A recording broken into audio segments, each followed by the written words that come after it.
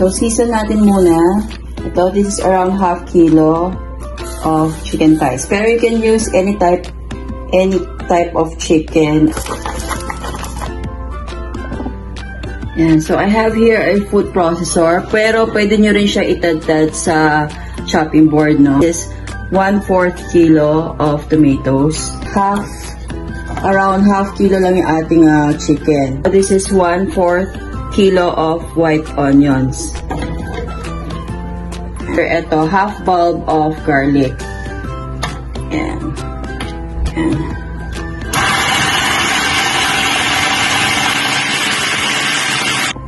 Yan, so ganyan texture yung ating hinahanap. Okay, so let's sear our chicken in some oil, skin side down.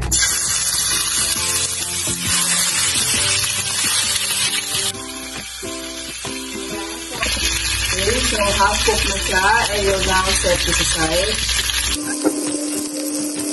Okay, so on the same pan, ihulog na natin yung ating tomato, onion, garlic mixture. Ayan. I-boost lang natin siya.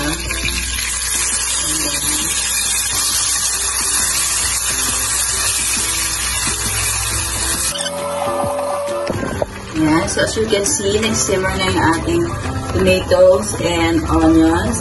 And let's now season this with patis. Okay, around 1 tablespoon of patis. Natin ang fish sauce. 1 tablespoon. Okay, ground pepper. As much as you like. Mix natin ito ulit.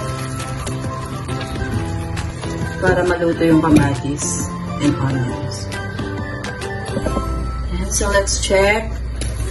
Ang bango-bango na niya. Grabe. Ibabalik na natin yung ating manok. Ayan. So, isisimmer natin to hanggang sa maluto siya. So, cover natin ulit for 30 minutes. Ayan. So, check natin. And now, we were going to set this aside, okay? So, ito na yung ating special sauce. Okay, papalasahin pa natin ito. Ito ng 1/8 cup of liquid seasoning.